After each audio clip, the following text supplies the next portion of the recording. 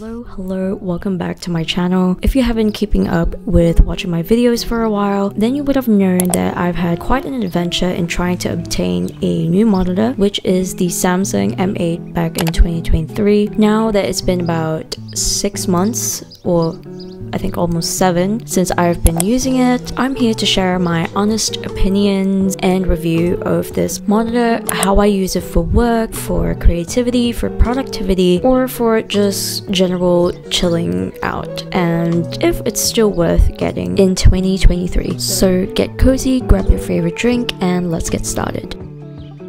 So to give you a bit of context, I was on the hunt for a monitor that had a high quality display, had versatile usability, and was overall aesthetic and fit really well with my desk setup. After a bunch of research and comparisons, I finally ended up with the Samsung M8 monitor, and it's been my trusty desk companion ever since. In terms of its aesthetic, I just really love the look of it. I feel like it looks like Apple's Pro display. I forgot the name of it, insert it right here, but I feel like it looks like that, but it looks better. And I also really love the color options that it has. I know that there's like a sky blue one, a pistachio green sort of color, and a pink one, but I ultimately decided for the white one. Also really love how big the screen is. It is a 32-inch display. I guess like in terms of my desk setup in itself, it is a little bit too big, but I really do enjoy having a big screen. Now it came with a few cables such as a USB-C, HDMI, and charging cable for connectivity and for charging, and a remote,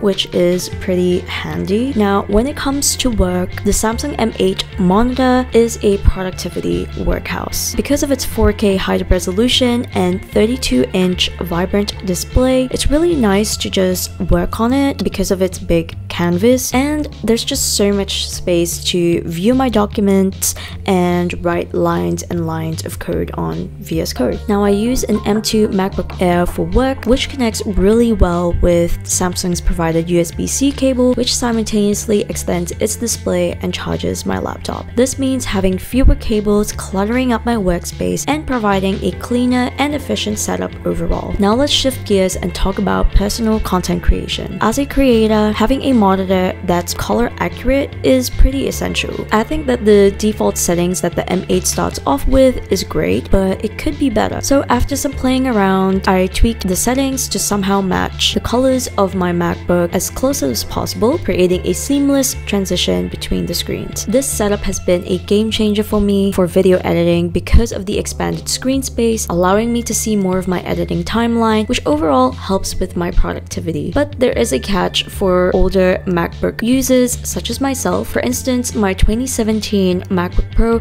cannot use the provided USB-C setup for display and for charging. So instead, I have to use a USB-C hub such as this one from Satechi and use the M8's HDMI cable to extend the display and use a separate cable to charge my laptop. This does mean having slightly more cables to manage, but that's the best that I can do with my current laptop right now. Now, of course, life isn't just about work and content creation. We all need a little downtime and balance. Now, because Samsung M8 also acts as a smart TV, I can always catch up on watching YouTube videos, enjoy some Disney Plus, or indulge on a Netflix binge.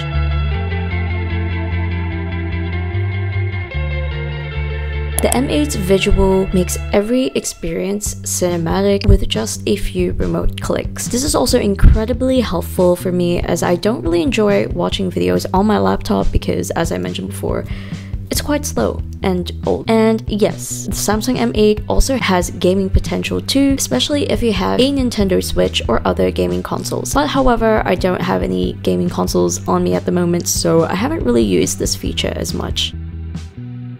Now, as amazing as the M8 is, it's not without its drawbacks. The M8 does have a 60Hz display, which means that it might not be the best monitor for hardcore gamers seeking for ultra smooth motion. Compatibility can also be a bit of a puzzle. Some advanced features might play nice only with specific hardware and software configurations. If you're using an older MacBook like I do, the USB-C setup might not be the best, and the response time can also be a sticking point for some people. people. Plus, if you are someone who's particular about vibrant and precise colors, it's worth noting that the monitor's color might not meet your creative standards. As I mentioned before, I had to customize my settings until it somehow matched the colors of my MacBook. Oh, and I almost forgot about the webcam. It is a 1080p webcam, but I don't find myself using it as often as its video quality is noticeably less saturated compared to my MacBook webcam, and not to mention it is placed oddly high, which means that you just see an awkwardly large amount of negative space in my background, which is not that great. And then there's also the price tag. The monitor isn't exactly budget friendly, so definitely weigh the pros and cons before you take that plunge. But wait, there is more. Let's talk about some of the unexpected gems that I have discovered while using the Samsung M8. For instance, there is this clever volume system that adjusts the audio levels based on your surroundings, which I think is pretty nifty.